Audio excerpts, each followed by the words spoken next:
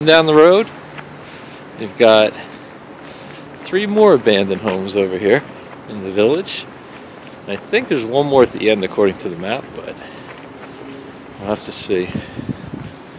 So where'd she go? Oh, she passed me. Wow, you're too fast for me. Let's check it out. There's one with an oil tanker on the back there. Let's see. Now, much better light from this angle. Oh yeah, there's electric and stuff. It could be.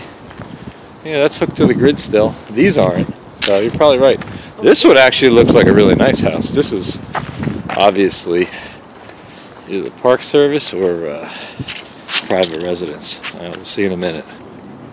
Alright, we're approaching the big house. There's a strange thing on top. Maybe it's a weather station of some type. I can't really tell, but there is a sign here. So let's see what the sign says.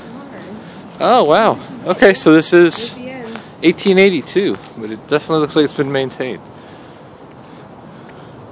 Masker's Barn. It was a carriage house for the resort of Glenside Park and was used from 1882 to 1916. Union County Park Commission purchased the buildings and surroundings in 1927, blah blah blah, and reserved the rest of its boring. Okay. Alright, well that explains it. Oh, and there's the infamous no bike sign up there.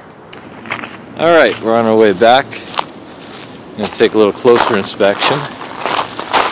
See if we can actually see inside here. Oh, I don't think so. It looks like something with a pipe in there. A lot of reflections. They got it fixed so I can't see in there. But you know what? My camera can. I can raise it above my head. Look in there. Wow, that's cool.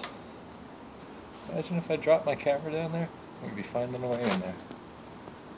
Hey, you can see in through here with my camera. Wow.